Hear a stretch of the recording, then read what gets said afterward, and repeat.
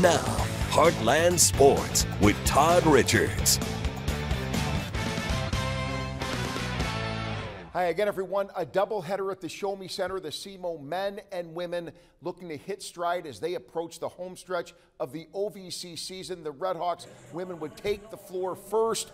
Rowdy having a good time with that camera, and the Redhawks trying to get really something going early. They got some baskets. You can see the young fan with the Redhawk shirt as they're trying to pour on some more from the outside.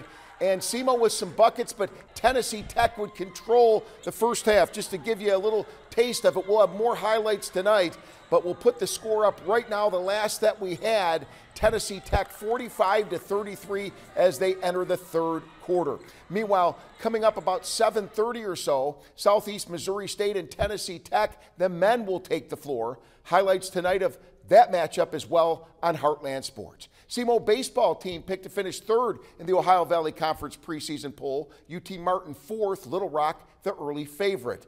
Another Jackson golfer signs on to play at the collegiate level. Harper Reddy will play at Southern Indiana University next season.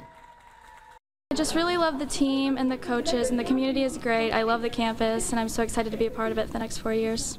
Harper Reddy, one of Jackson's key members on the state qualifying team. Also Kelly's college basketball signing. Jada Griggs will continue her career at the University of Health Sciences and Pharmacy in St. Louis. Congratulations to our athletes. And congrats to Coach Dana Powell's Cape Central swimming and diving team. They just continue to roll on. The Lady Tigers claim their fourth straight SEMO Conference Championship this week. They have been phenomenal, preparing, before you know it, for state, all the big postseason matchups. We're going to take a timeout. We'll prepare to wrap it up right after this.